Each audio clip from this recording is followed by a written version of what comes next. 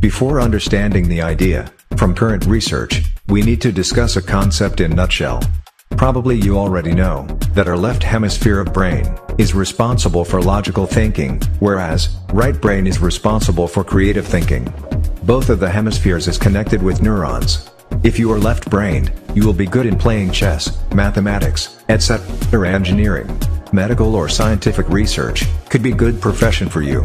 On the other hand, right-brained people will be good in painting, writing poetry, etc. Being an author, artist or filmmaker could be better for them. Now, let's come to the outputs of different cutting-edge research works on the brain activities. MRI scans of general people to celebrities were conducted, while those subject people were kept involved in different kinds of brain activities, or when they were placed under thoughtful questions.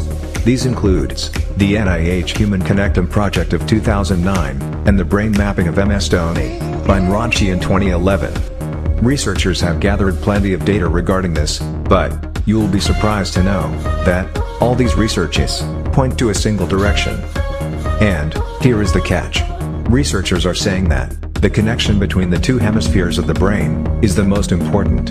If brilliant people are given to solve any logical problem, they send the problem to left brain, as we all will do. But what they will do extra is to pass the thoughts of the left brain through right brain too. That means they will add some creative ideas before executing the logical output of the left brain. The same way, if those people are given a question of creativity, of course they will solve it in right brain, but after that, they will analyze it logically also. Now, how to develop or improve the neural connections inside the brain?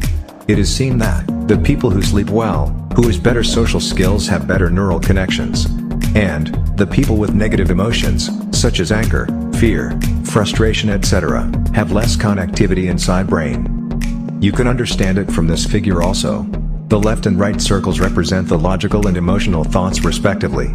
And the overlapping zone is known as the wisdom or wiseness. So, next time onwards, take your decision wisely, analyze every problem logically, but apply with creativity. Develop your own ideas, but before applying, scrutinize it logically too.